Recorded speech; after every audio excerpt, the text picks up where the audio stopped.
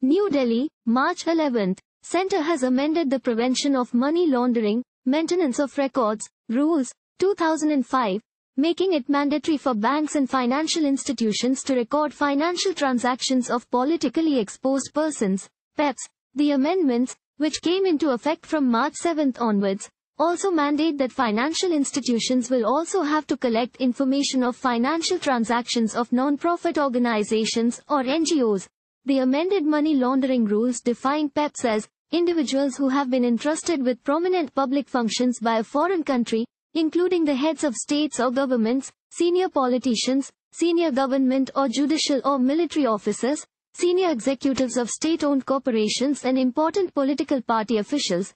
The financial institutions will also have to register details of their NGO clients on the Darpan portal of the Niti Aayog and maintain the record for 5 years after the business relationship between a client and a reporting entity has ended or the account has been closed, whichever is later, a Gazette notification said. Subsequent to the change in rules, banks will now have to not only maintain records of financial transactions of PEPs and NGOs but also share them with the Enforcement Directorate, as and when required. Thank you for watching.